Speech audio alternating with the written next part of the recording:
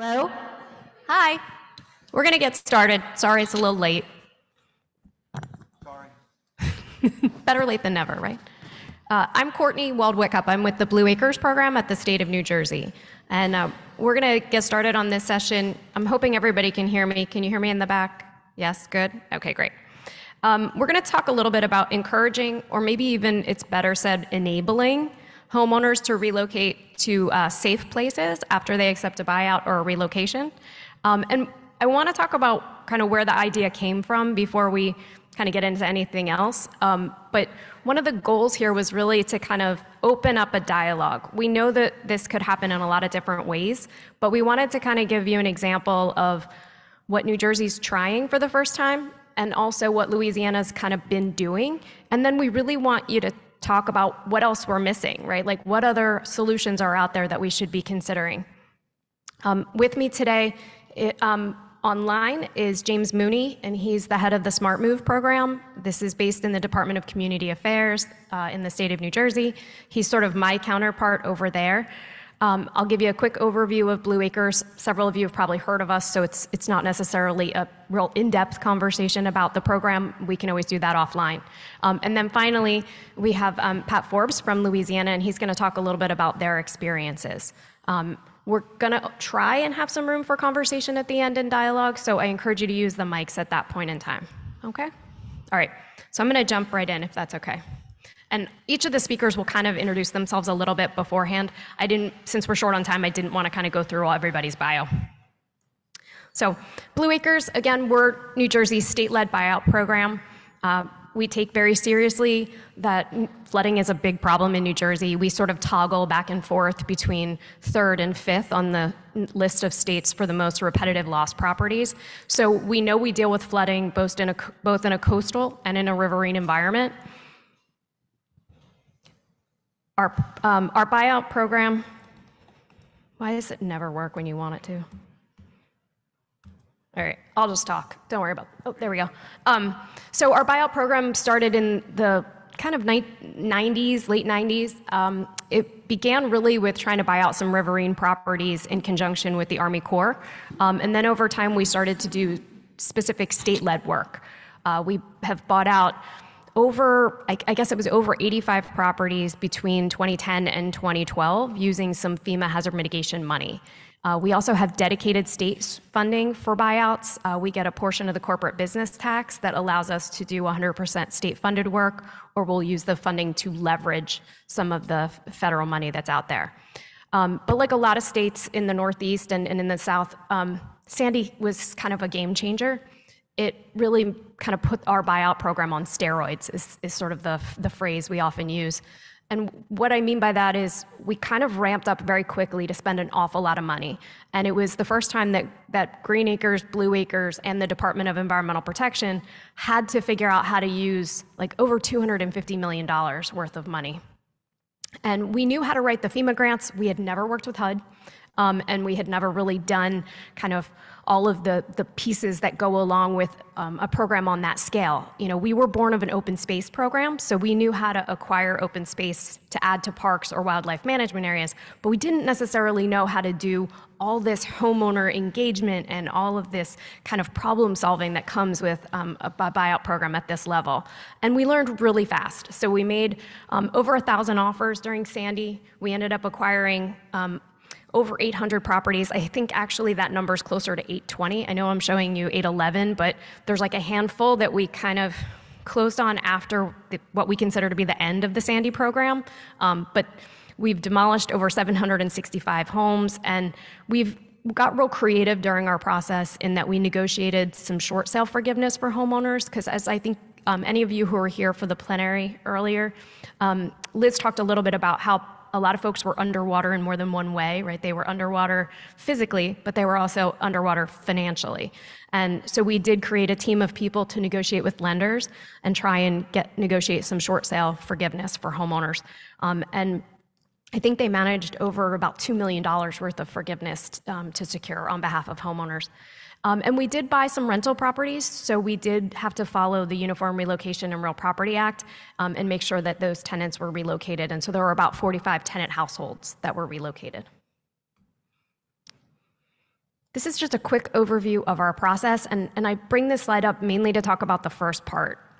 Blue Acres was recently realigned into the Office of Climate Resilience, and this was a strategic move that was done within the Department of Environmental Protection to really make sure that we're not just reacting and buying things out after an event, but that we're proactively planning for these kind of buyouts. And we're looking at kind of that relocation conversation and those buyout conversations as a way to address the climate vulnerability New Jersey has. You know, inland, we're recognizing that our precipitation rates are increasing at an alarming rate. I think our state climatologist said it's about a 7% increase in precipitation. So these storms are coming, they're lingering longer, they're dropping more water, and there's a lot more flash flooding. And Ida, which impacted New Jersey in September of 2021, really demonstrated that for us. We had about 30 people die as a result of flash flooding, and a lot of that was in cars, homes. It was pretty devastating. And so we realized we can't just kind of treat this as a problem that looks backwards at the historic data. We also have to look forward at these projections and the realities that we're coming to grips with. So our resilience planning takes a couple shapes. It's about advocating for some regional planning approaches through our Resilient NJ program, as well as kind of having these what we call resilient buyout conversations with communities and local government groups. A lot of times we've tried to have strategic discussions with towns that might share a river, so you know, where they have homes on either side. Maybe we can have a joint conversation about being effective on both sides to sort of reduce risk. So the resilience planning then leads us to funding opportunities. Again, we have state and federal money, but we do try and leverage where we can because it allows us to help more families. We do the application planning and, you know, I should say, we do the planning for the application, but then we develop it. And then we, you know, always announce the award in conjunction with the local governments that are involved. The buyout implementation is largely handled by the real estate team at the Green Acres program. So these are a group of people who are, their job every day, they're appraisers, title reviewers, surveyors. Their job is to kind of do the nuts and bolts of a real estate transaction. We've baked in a part of that process where we have case managers. Every family gets a case manager. That's a dedicated person to walk them through each step of the process. It's a single point of contact. It's also somebody who's kind of charged with acting as an advocate on behalf of the homeowner. If they have other needs, how do we point them to the right services? So it's an important role. It's one we take a lot of pride in having built into our process, but it does kind of, it comes at a cost, and it also requires that sometimes we have to slow down in order to get where we ultimately want to go, because we have to respect that homeowners have their own timetables. When we talk about reporting in demo, these are kind of like the unsexy parts, but they're important, right? This is what gets us to what we can restore and how we can have pragmatic conversations with towns and areas about what we can do with this land. And in New Jersey, we've found a spectrum on that front. We've found where in some places we get several hundred homes all in the same area and we can do some amazing restoration work. In other cases, we find a couple, 3 or 4, 5, 10. That means that it's not necessarily like we're not going to come back and revisit additional buyouts there, but what you can do in the short term becomes very different if you don't have a lot of land to work with. And so we always have these discussions about post-buyout land use and sort of what you can do from a restoration perspective in phases. Like, let's talk about ideally what you could do, and then let's also talk about what those sort of maybe lesser degrees of success for restoration would look like. Obviously, we're always going to make sure that we're doing this soil stabilization and some of those basic things we need to, but sometimes we want a ton of momentum around these fantastic ideas and these landscape architecture level landscape designs, and sometimes that's not possible if it's a voluntary buyout, right? If homeowners still have to choose, it becomes a little tricky if you don't get the full realization of your goal. As I mentioned, again, we have kind of 2 core functions. We respond after a disaster, but we're also really trying to be proactive about this work. And I think that, you know, I won't spend a ton of time here, but we know in New Jersey a lot of our flood maps are old. So we recognize that if we continued to just kind of plan reactively, we were going to not be really addressing the full scope of risk. And then I think, you know, some of these are pretty obvious, but one of the things that kind of led me to this conversation today is really that after the 10 or so years post Sandy, we really need to be having more conversations about the role of buyouts and relocation and housing. And that was really sort of the genesis for today's conversation, because it doesn't just happen to individuals, it happens to communities. Relocation is, a complicated issue for a lot of people. It doesn't necessarily exist in a vacuum, and we have to realize that we have very clear guidance from federal funding sources about how to address relocation for tenants, but there really has been an absence of guidance and dialogue about how you can do that constructively for homeowners. One of the things we're doing after Ida is we've created what we refer to as the supplemental assistance and the incentive option in our buyout process. And that is kind of under both funding sources, FEMA and HUD. They have some allowances for adding to buyout offers.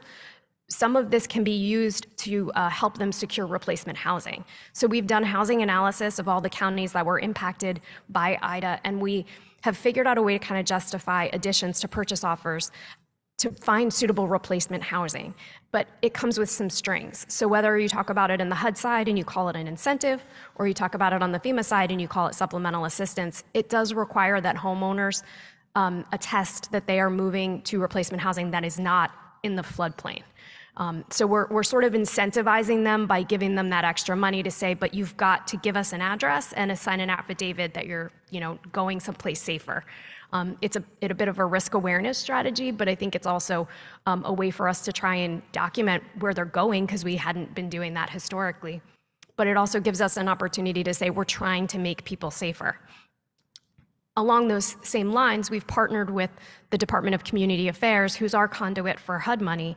And we said, one of the hesitations some homeowners had during Sandy was they couldn't find replacement housing they could afford.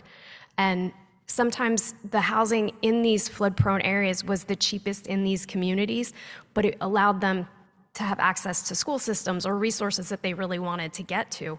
And so we had to be more creative. So we partnered with DCA and we created sort of this program jointly to say, let's make something that if a participant in the buyout program wants to stay locally, and by locally we don't necessarily always mean the same town, but in the same general area, they would have preference to get into brand new housing. And so Smart Move is, and I don't want to steal James's thunder because he's going to talk about it in a minute, but it was really intended to kind of help make sure that we could give people a choice. It's not mandated, but they can rent short term if the Smart Move isn't available to them. It's open to people who are FEMA funded as well as people that are HUD funded in terms of the buyouts.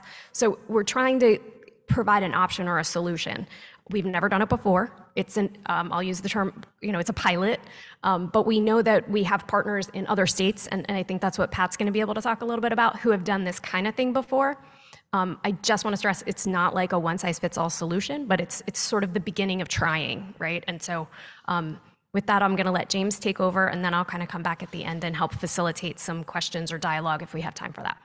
Okay? All right, James, take it away. Thanks, Courtney. I'll share my screen.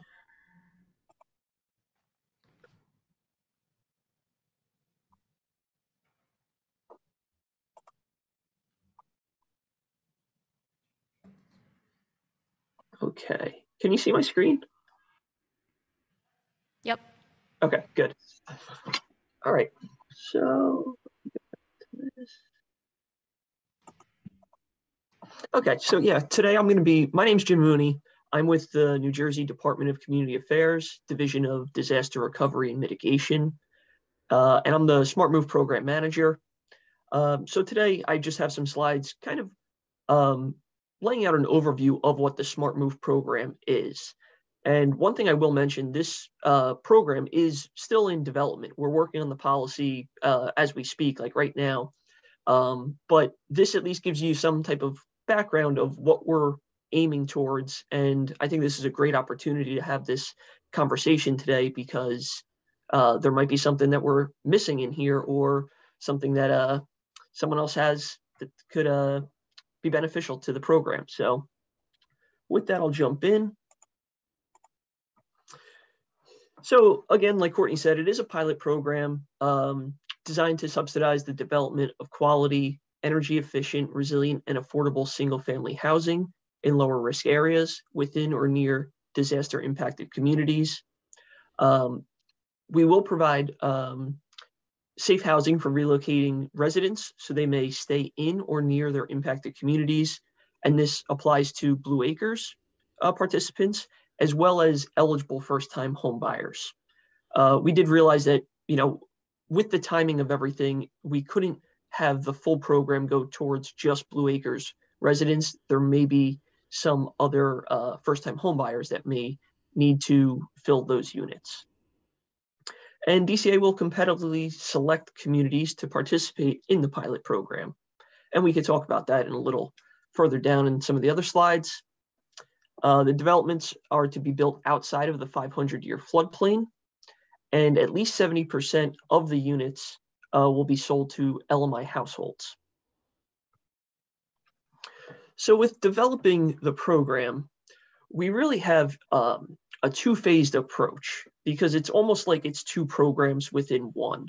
And the first part of the program, first phase, is the housing development. So that's working with our communities and getting developers and the land and building the actual units. And then we have phase two, which is getting the Blue Acres residents or Blue Acres participants and any eligible home buyers to move into the units. And we'll go through the application process and everything. And one thing that's important to note, housing developments must be in one of the most impacted and distressed counties. So one of the mid counties. So talking about phase one, housing development. The eligible applicants for the housing development are the local jurisdictions, such as cities, townships, counties, all located within the designated MIDs. Local jurisdictions will procure developers and enter into a development agreement. And the local jurisdiction serving as the subrecipient will be responsible for efforts necessary to carry out activities. So some of the application requirements for the developers and the communities now. The information required on the application includes, but is not limited to. So these are just some of the things that we want to see when the communities apply with their developers. And that's the site selection and neighborhood compatibility, site control, land use and entitlements, parcel and tract maps, market analysis, project budget, including reasonable cost and cost estimates, the construction plans themselves, the development team, and project readiness to see, if the project's ready to go or not, or how long it'll take them to get started. Next, we have the housing development project requirements. So these are the characteristics that will be determined by the subrecipient and or the developer in collaboration with the community. And we think that's very important to make sure that the developer, the community, all have buy-in to make it a more successful project. But all of them must include being located in a designated mid-area, possess the financial feasibility and viability criteria. Again, the at least 70% of the development needs to go to LMI households. We need to meet the required building and construction standards, meet elevation requirements, meet or exceed green and energy efficiency standards, meet resiliency standards, and each development must contain a minimum of 6 single-family housing units. Next, we have the public infrastructure. And public infrastructure is critical to community development when constructed in support of housing. So we want to make sure that that was included within our projects. And, some examples are just streets, sidewalks and curbs, wet utilities, dry utilities, flood and drainage systems, and then any aesthetic improvements. We want to make sure that, all of that is included within the application when they are applying. Then we also have the construction plans. So the construction plans that will be submitted should include the land costs, the infrastructure costs, the number of units that are being built, the breakdown of bedroom sizes, which we're basically doing a 2, a 3, and a 4 bedroom. Innovative and resilient features. We want to make sure that applicants have the ability to apply to us with any creative solutions. And then the populations being served. Again, knowing that we need to meet that 70% LMI criteria, we'll need to fill that first, but then also we'll have some urgent need applicants. And as well, we could include market rate homes that the developer could sell as part of the total development, but it wouldn't be included as any incentive or any funding going towards them. But it just helps the developer. And it all depends on, the whole layout of the LMI UN as well, if they want to include some market rate homes. So one thing that we're kind of promoting here is innovative technologies and solutions to flooding and any other types of disasters. So applicants may incorporate innovative or creative housing typologies to address existing and future housing needs. And these are just some of the examples that we're laying out there, whether it's 3D printed houses, prefabricated homes, fixed foundation, tiny homes, innovative and technological designs. Pretty much we're leaving it open and we're letting the communities and the developers come to us with their creative solutions. And if they do have some type of creative solution that applies, we could address that within the scoring to give them an edge in the selection process. So here we have the developer incentive. We realize that this might be one of the issues, getting developers to want to participate with the program and build these units. So we're trying to incentivize them here by providing the cost for the infrastructure. We'll provide 40% of the cost for the land, and then we have a developer incentive per each type of housing unit. So again, when they submit their application and they say their breakdown of LMI, UN, or market rate units, in this case, they have, for an LMI, we would give 50% of the market sales price as an incentive to the developer. 33% of an urgent need could go, of the market sales price, go to an urgent need home, and any of the market rates, they would not receive any incentive. And this might make a little more sense when I walk through the calculation at the end, but I'm just throwing together some of the pieces here. So once we get the developer and the community's application, we're going to score and select, and a review panel will review the applications using criteria that includes, but is not limited to, community engagement to make sure that the community's involved with this. We think that that's going to pretty much make it a better overall successful project. Leveraging partnerships, whether they're working with any other communities or developers to come up with these ideas, if they include any innovative and resilient design. Project readiness, which is important because we want to start construction as soon as possible, knowing that some of these Blue Acres impacted participants are out of their homes at this point. And then the mix of housing types and unit sizes, the value of CDBG DR investment, and then demonstrated experience, just making sure that, that whatever team is taking on this challenge, they're ready to, or that they've had experience working on something similar. Then we get to our payment process, and the payments will be made in accordance with an agreed upon payment schedule. Payments will be processed that establish milestones defined in the development agreement. And DRM will review the draw requests, supporting documentation, and conduct a site inspection to confirm the completed work. Final payments will be made after the final inspection and issuance of a certificate of occupancy. And we're going to hold a 10% retainage until the projects are completed and all the homes are sold. And then that will get delivered to the subrecipient. So next we could talk about the phase 2, which is the homeowner occupancy.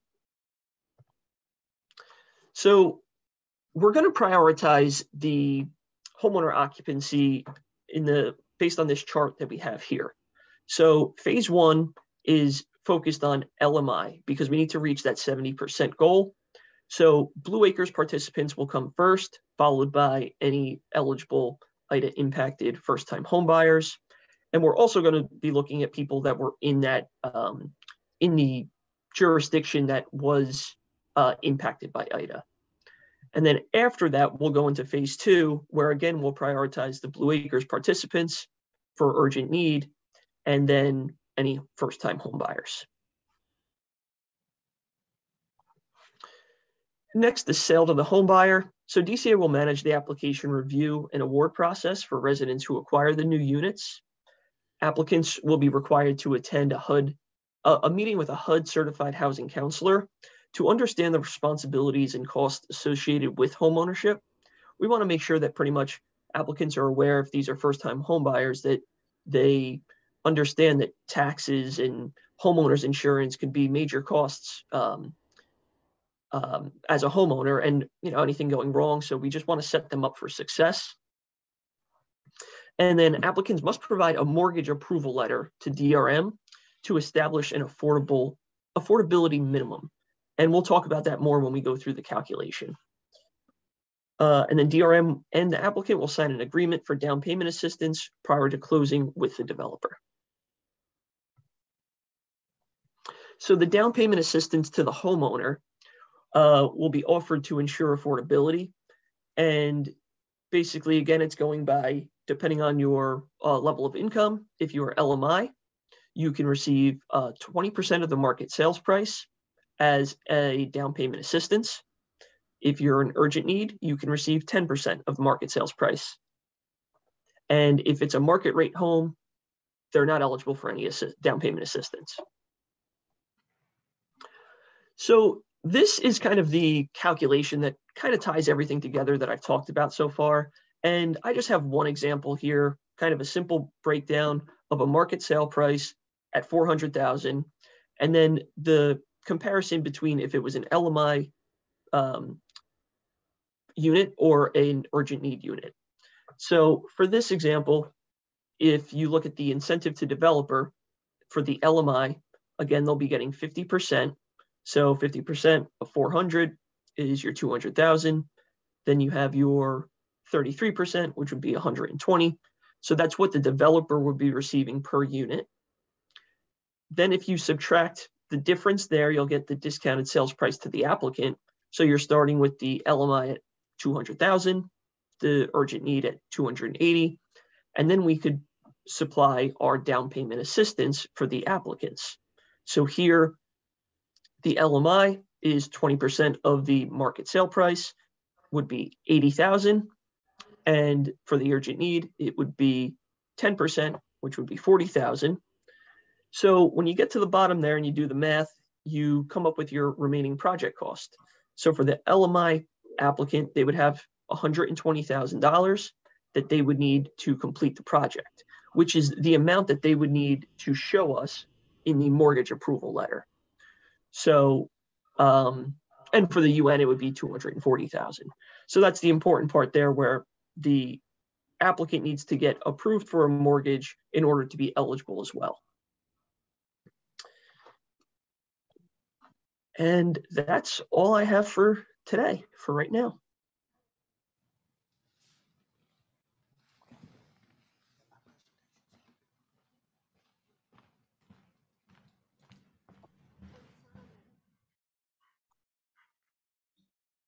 Oh, okay. Super.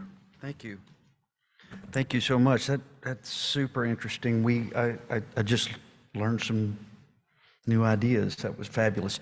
I'm Pat Forbes from Louisiana Office of Community Development. Our work is spending CDBG-DR money and mitigation money, et cetera.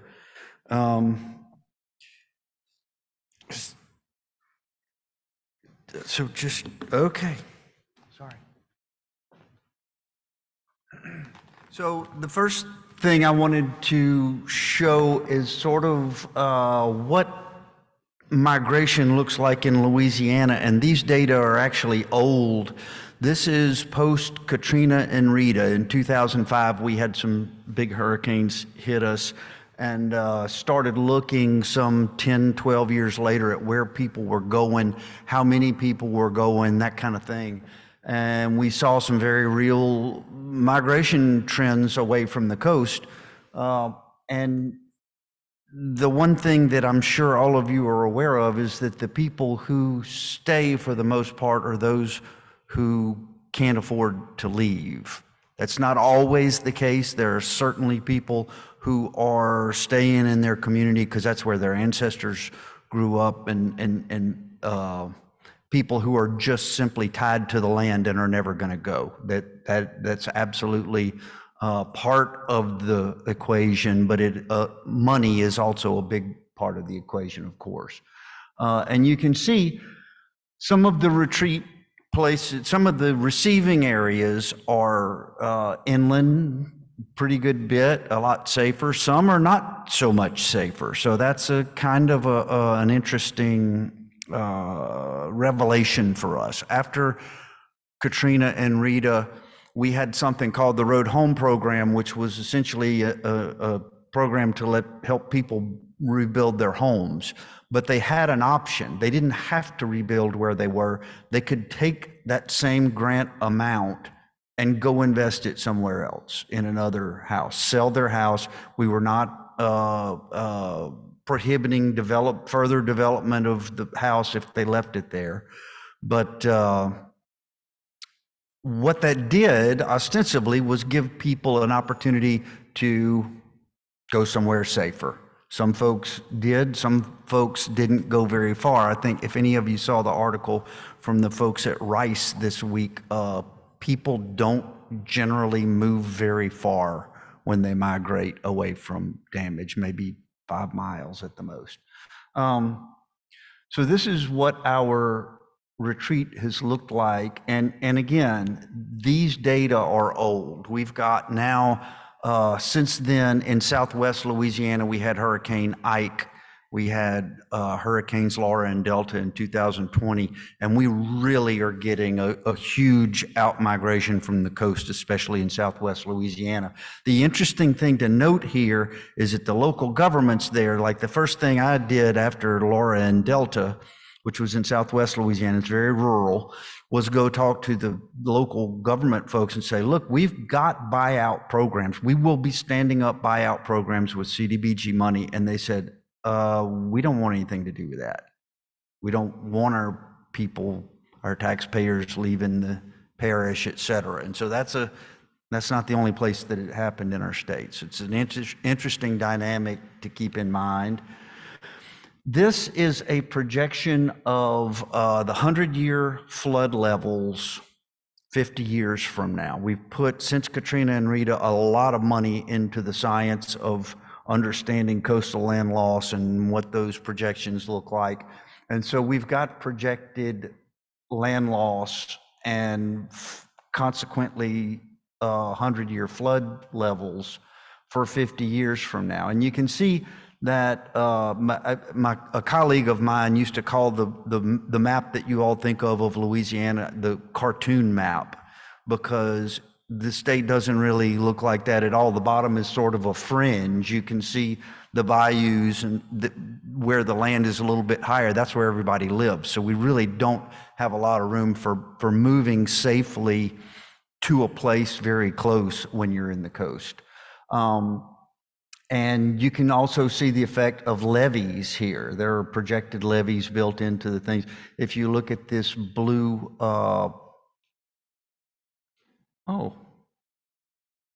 area right there, that's completely surrounded by a levee. Of course, the city of New Orleans is, all of this is the boundaries of a levee.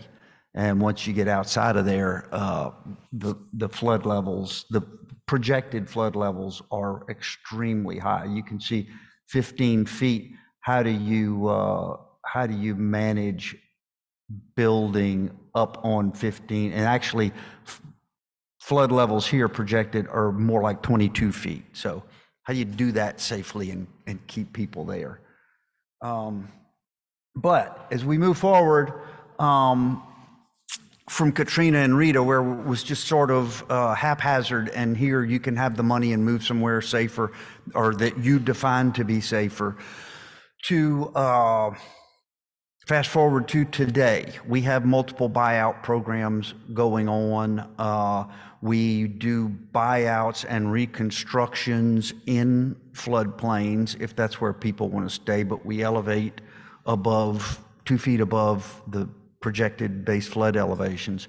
But for buyouts, what we do is insist that you have to show us your next address, if you will. That's the compliance. And that next address has to be in a safer area. In other words, if you currently live in the 100-year floodplain, you got to be in a 500-year floodplain or out of special flood hazard area entirely to be able to get the buyout grant from us. The other thing that we have done in Ile-de-Jean-Charles and Pecan Acres is go build housing in a safer place. That's why I was watching the presentation earlier with so much interest. I think that's going to be one of the really big challenges that we face is how do we do that economically? We can't, and I'm super interested in James's presentation. I want to talk to him more about it afterwards, but we have not, frankly, figured out how to do that economically, and we're not going to be able to keep spending at the pace we do right now for housing for folks to sustain the buyouts. So these are not going to be alien to anybody here, I'm sure. It's just essentially, first we got to get people out of harm's way, but we also want to try to not have diaspora if that's possible, right? You lose, in some cultures, it's not a choice. They are going to stay together. Some communities, I should say, they're going to keep that culture together and they'll move together. In some, when you get that diaspora, of course, you just lose that community cohesion that is such a big part of community resilience, more so than infrastructure even, I believe. And so how do we try to build in maintaining that? And some of that is about constructing the housing like James is talking about and having a place where people can in fact go and stay together. We sort of saw that after Katrina and Rita. We actually had whole neighborhoods from St. Bernard Parish, which was 97% depopulated after Katrina. Whole neighborhoods of people who wanted to live together moved to Livingston Parish upstate and bought in subdivisions there so that they could all still live on the same street. So it happens anyway, but those folks had the financial wherewithal to do that, and that's not always the case either. And then, of course, in the end, if we can make everybody else safer through these buyouts and resettlements by using the bought out land as part of nature-based solutions and reconnecting floodplains and enlarging floodplains, so much the better. Key point is community engagement. If you heard Kelly this morning, I was super interested in that. We were able in Ile-de-Jean-Charles to have multiple meetings with all the residents and then to interview, and the person who did the interviews is here, I think, maybe not in the room today, but interview individual families when nobody else was listening and really understand what people want, what their priorities are for a resettlement. And it's critical. And so the next critical step that I was talking to Kelly about after the plenary was how do we scale that up? And it sounds like there are some great ideas out there for how to do that, but we're going to have to figure out how to do that. You can't just go to leadership, to a tribal chief, to a mayor, and understand what the desires and priorities of that group are. Okay, that's it. So that's been probably the biggest learning for us in that process has been how do we engage folks, that engaging folks at a very, very local level is critical to being successful in moving things and having them engaged in the whole process. This is a picture is from Ile-de-Jean-Charles, but we have a similar community called Pecan Acres that we moved to another housing development. In both cases, the residents chose where the development was going to be made. They helped in an iterative design process in the site layout, in the home design, in the names of the streets, in the names of the new communities.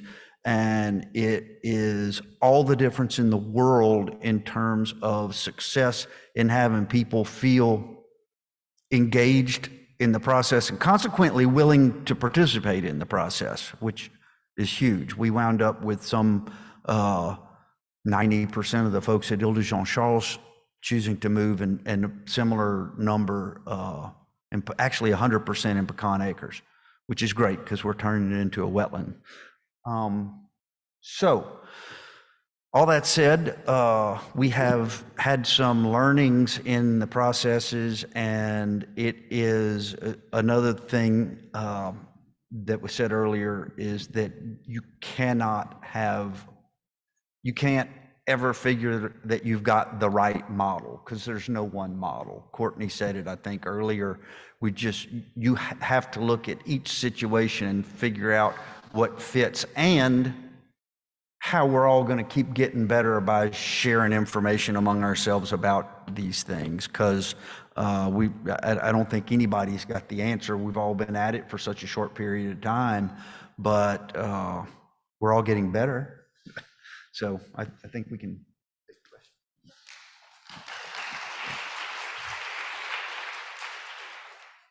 So I want to first start by thanking both James and Pat, just in case we run out of time. But we do want to give you guys opportunities to ask some questions and just to have some conversation. I'm going to ask if one of the tech folks can hook us up with an extra mic up here so Pat can have one. But I also don't want you to forget about James. He's online, so make sure if you have questions, you let him get involved in the conversation. I know sometimes when you are the virtual, you kind of get siloed a little bit. And then we may have questions from some of the online participants too, so just keep that in mind. But is there somebody from tech who can help us with the mics real quick? Is it hot? Oh, okay. You're good. Check. Okay. We can share? Okay. All right, so we already have somebody at the mic, so just do me a favor, introduce yourself before you ask your questions so we all get to know each other a little more. Sure, thanks. Judy East, Bureau of Resource Information and Land Use Planning in the state of Maine. We had a conference a couple of weeks ago about our particular housing crisis. I think it's national. And one of the things, this was actually in the development of prefab modular home developments, mobile home parks, which in Maine, that's our affordable housing, essentially. And one of the, I was a little starstruck by the numbers that James went over in terms of just the starting figure. They came down hugely. But one of the things that came up in our conversation was before you could get the certificate of occupancy, there were requirements, as I saw in the list there, for things that I would consider amenities, like sidewalks, some streetscaping, and I don't think they're unnecessary. But I'm wondering, in terms of incentives for developers, whether you've thought about, as you're developing this program, things that can be expenditures after the fact, like those kinds of amenities. I mean, they can be bonded, but that they can be, to get people into those homes faster, I guess. And then also whether there's any opportunity for, this is unique to Maine, maybe, I don't know, because we have a lot of underutilized old housing, whether there's any incentives in your program for retrofit of existing homes or bonuses to developers who develop where there's already existing infrastructure. So really try to focus to existing services, existing growth areas, as we call them, and any of those sorts of things that bring down the price and speed up the process, if you've discussed any of those kinds of things. Yes, we definitely have discussed those. Any type of solution that someone can come to us with, we're willing to accept and at least review. I mean, we'll allow any infill or scattered site development as well, because one of the challenges we're working with is a lot of this is in North Jersey, where there's not a lot of area available for development. So we've also, thought of, hey, we might have to have one applicant who comes with 4 or 6 homes here and 6 homes in another site, instead of a 12 home just single development. So we're definitely allowing all different types of development and reuse of any existing structures and infrastructure. And I think to your first question, with something like sidewalks, we do want to include, we will include that within the infrastructure side of the program. So that will be funded by us, and then the actual development will be happening, hopefully at the same time. And I guess I would throw in a couple of things. One, we're getting to the end of a couple of these projects now where we've built the housing for them, actually, and we have those conversations every day. I mean, I'm sitting there thinking, oh my God, why did we spend money on that? I need this now. This is the thing that is long-term. And so we have those conversations in our post-disaster rebuilding homeowner programs. We decided we're not going to pay for landscaping. We're not going to pay for granite counters. We're not going to pay for things that people can come do later. We're going to pay for fortified construction. We're going to pay for elevation, things that people would probably not do later or couldn't. It's not feasible. And so how do we build in that resilience and let them cover the cost of some of those amenities in the future? It felt really great designing those things in the beginning. And now when we're getting to the end and we need money to do other things, there are certainly regrets there. And with respect to scattered site development, we have done a little bit of that. It's oddly not less expensive somehow, but it is a lot more resilient for the reasons you've mentioned, right?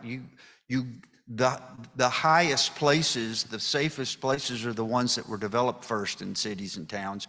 And so if we can go do scattered sites in town where all the infrastructure's there already, we're also getting people to safer places. So we're definitely looking at that. Go ahead. Thank you so much. This was incredible presentations. My name's Corinne. I work for the city of Philadelphia, and I'm working with the repetitive loss community in Southwest Philly, and the homes there are all attached. There's 8 or 10 houses in a row, and we're experiencing challenges where we have, we don't have a buyout program in Philadelphia, but if we did, we would be constrained to have everybody kind of participate together. And I am curious if that's a challenge that NJDEP has run into with the Blue Acres program, and if you've found any ways to build in any flexibility or, individual choices to allow some flexibility for a situation like that. So thank you for that question, and that is tough. I will say, yes, we've encountered it and probably didn't handle it as well as we should have. We realized that when you're talking about adjoined properties, there's a lot of sort of dynamics that go with that, whether or not they share kind of a common firewall. That indicates whether or not you can actually demolish part of it. We've also had issues where even when they didn't share a common firewall, and you could sort of successfully demolish, the structure's integrity, like what condition it was in, might have made it so precarious that you couldn't demolish even if you wanted to. So, there's a lot of layers to that. We have a policy that requires conjoined homeowners to both participate in the process simultaneously, so they both have to be voluntarily interested.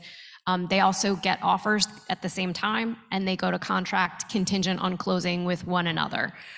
It's not a perfect solution, though, I will be honest. And I know if you're talking about it in kind of multiples, it's a real challenge. But I think this is also where you could be creative in sort of using supplements to buyout offers to kind of encourage those other homeowners, to kind of participate and get on board, because, maybe 3 out of the 5 are interested.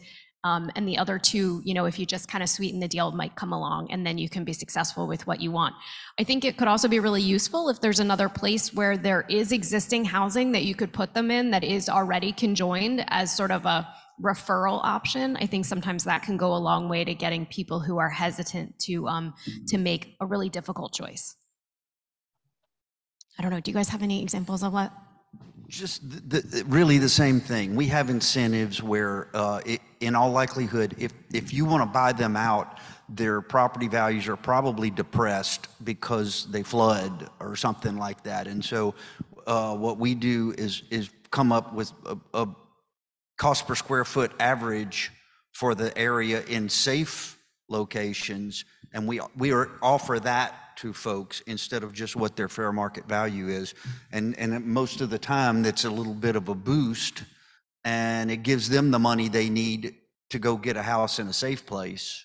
And it might be the incentive that they need to leave where they are. And that, so far, we've got 7 other buyout programs going on around the state. And so far, we've been really successful in getting the first priority folks to move, because they flood all the time. They don't want to. But if you can give them enough money to get a place in a safe place, then our experience so far is that they will take it. Okay, go ahead. Just please introduce yourself too. Oh, great. Hi, Corey Wills with Resilience Action Partners. Oh, can you hear me? Yeah. Okay. I'm curious about the move to focus on single-family housing rather than multifamily housing, apartment housing, and how, if at all, you're planning to accommodate renters.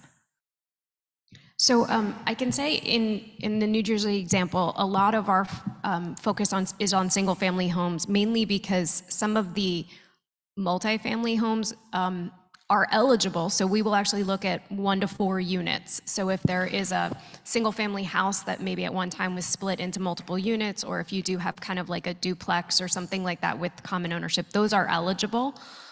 We do relocate tenants in accordance with the Uniform Relocation and Real Property Act. So tenants are in effect involuntarily displaced when their landlord chooses to sell for a buyout. So we will provide relocation assistance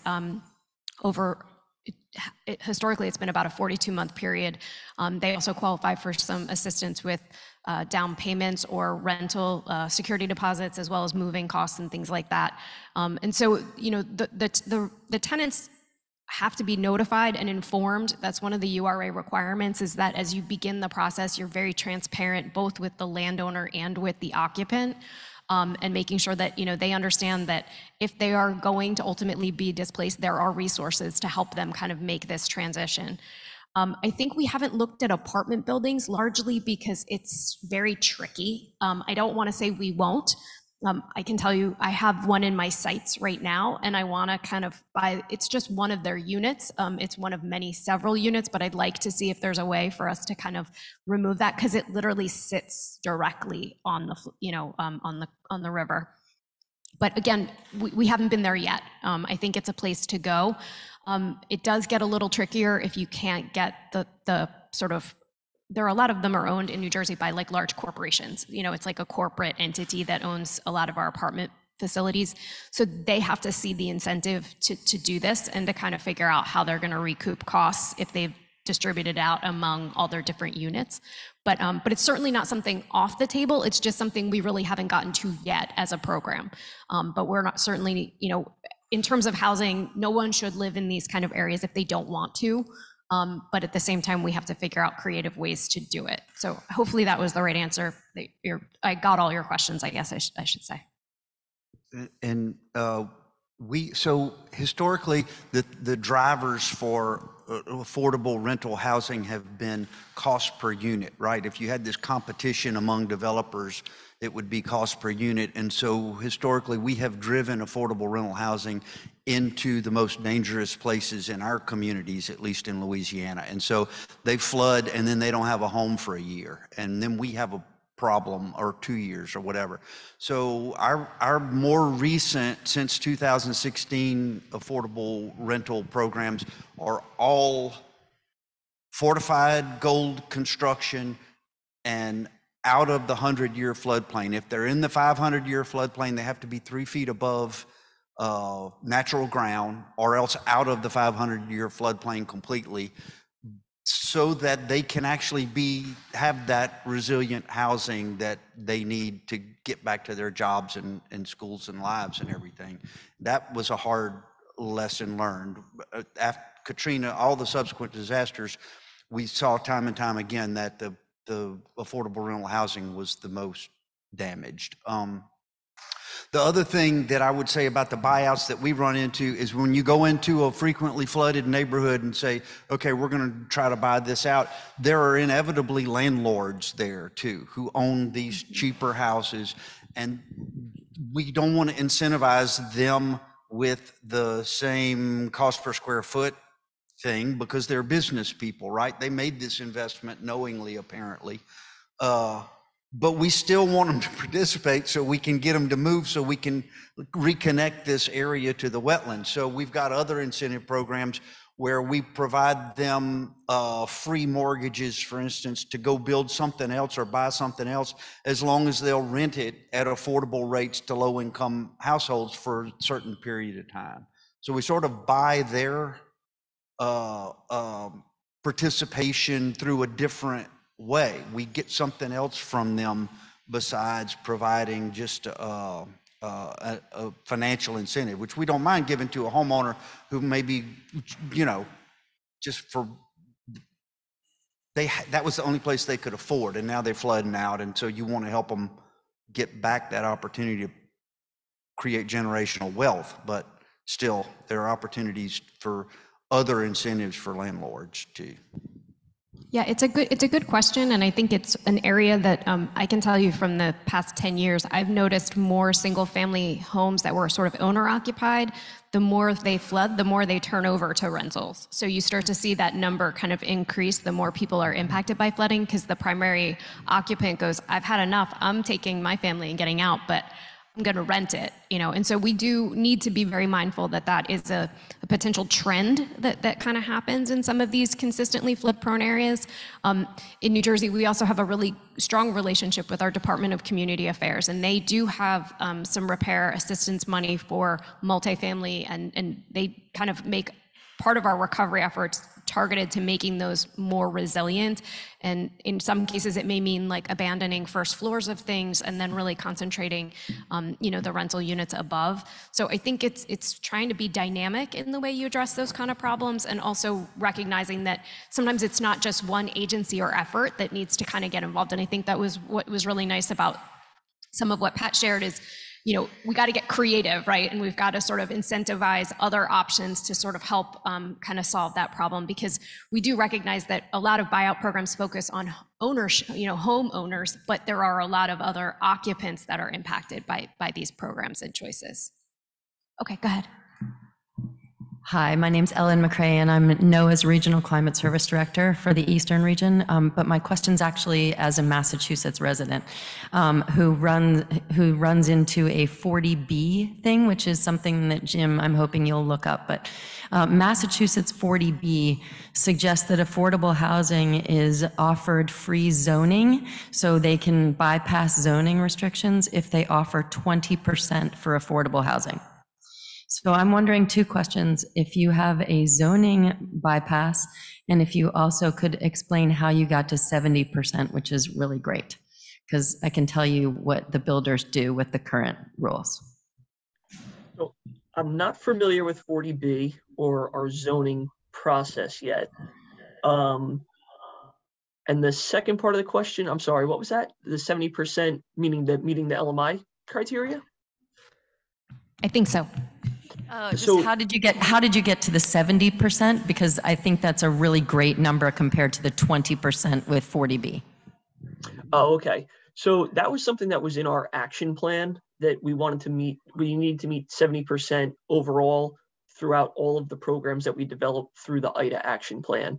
So it was really a programmatic decision that we wanted to hit 70% with this LMI with this program. Do we have any online questions? I know there's online folks.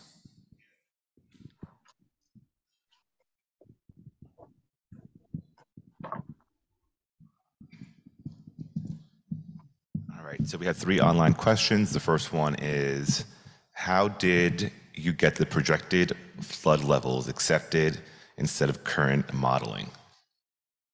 So we have an entire agency in Louisiana that looks just at coastal land loss and protection, and they teamed up with a nonprofit to do 3 different sea level rise scenarios.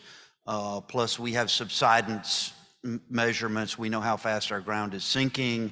And so they were able to combine all those things in a model and determine what the 100-year flood levels would be. And I think that the chart that I showed you was with our coastal master plan implemented, which means we've built levees and wetlands and things like that, and barrier islands. And also it envisions, I think, the middle estimate of sea level rise. So, I mean, it's just an art, I think.